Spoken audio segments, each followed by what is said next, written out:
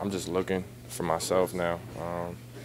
You know, anytime I feel like I could shoot it, I'm gonna shoot it.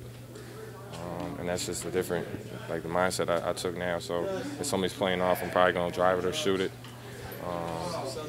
And that's just what I've been working on. So I'm just brainwashing myself on that.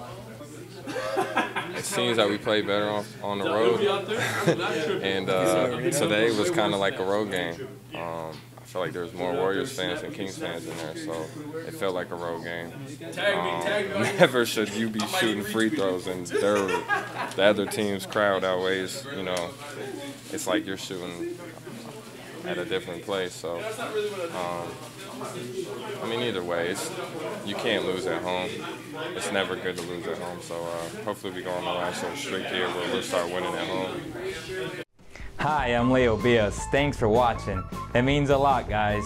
If you want the latest news in Sacramento, hit the subscribe button below. I'll be waiting.